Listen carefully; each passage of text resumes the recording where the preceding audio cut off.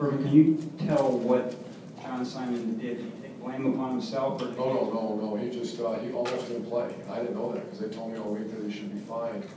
He didn't practice much because of the sore shoulder. There was no ligament damage or something like that, but it's a, I mean, when you say sore, for most human beings, they're probably, probably laid up in the state medical center. Because that's how tough he is.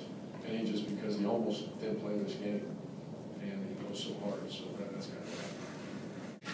Fourth touchdown pass, I think it was, it got so crazy. And second one, the stone burner, was very, very reminiscent of Tebow-like. Would you talk about that? That was a jump pass. It was a pass that